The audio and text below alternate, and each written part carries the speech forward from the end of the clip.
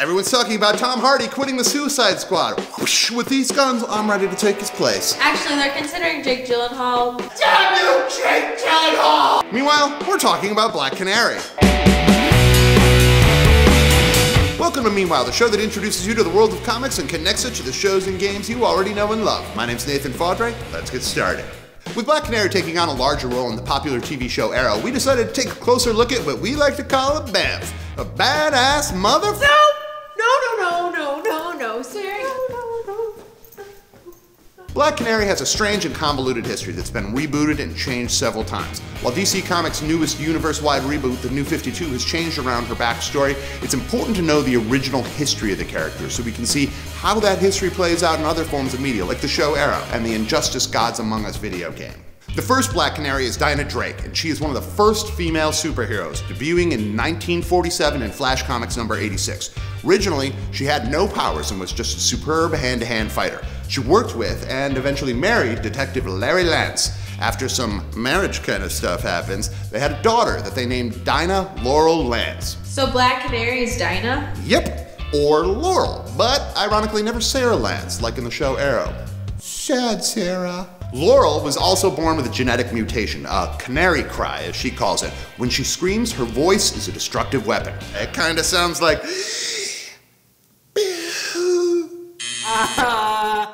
Not at all. As she grew, her mother saw to it that Laurel was trained in the family business so that she could one day take over for her.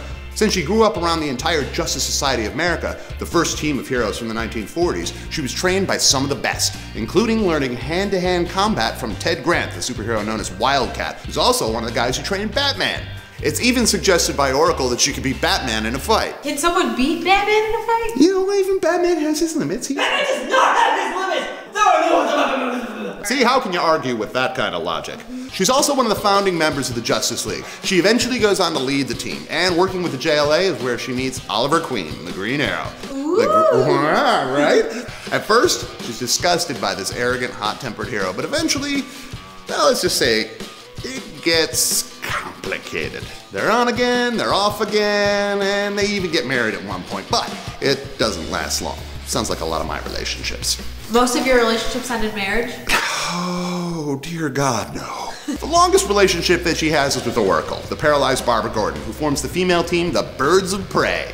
Oracle gathers the intelligence, and Canary acts as the operative in the field. With the New 52, Dinah is back to being the only Black Canary, a mysterious former Black Ops specialist who forms the new Birds of Prey, and we're slowly discovering her new shady history that includes working on the covert Team 7 with Amanda Waller, the head of the Suicide Squad, Deathstroke, and also her dead first husband, Kurt Lance.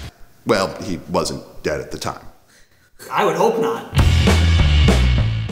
Birds of Prey, Volume 3, Of Like Minds, by Gail Simone and Ed Benes. After the Birds showed leniency and let a white-collar criminal go, they catch the attention of his boss, a new, more powerful villain known as Savant, an information broker who has the tech skills of Oracle and the fighting skills of Canary. This story is less about the villain and more about the characters, serving as a great jumping-on point.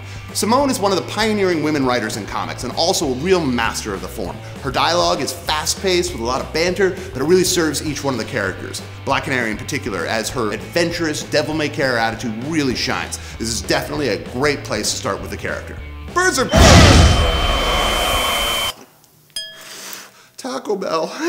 Birds of Prey, Volume 1 of the New 52, Trouble in Mind, by Dwayne Straczynski and Jesus Saez. This is the perfect intro to the rebooted Black Canary. Fundamentally, she retains her character's voice, even if her costume loses the trademark fishnet stockings. Straczynski creates a fast-paced intro as the new team tries to remain covert, while a reporter is tracking down their every move. Plus, they have to deal with a team of chameleon-like assassins running rampant in Gotham. Canary has to get the group of heroes to gel as a team, including adding the supervillain Poison Ivy, which ends up being a great example of Canary's badass leadership skills. The hardcover graphic novel Black Canary and Zatanna, Bloodspell, came out a few months ago, and it's a great standalone story from Paul Dini. He's the creator of Batman the Animated Series and Harley Quinn. While the Birds of Prey series was canceled in August, the collection of the final arc came out in January 2015, and there's enough there to keep you busy for a while with the back issues of the series till the next round comes along.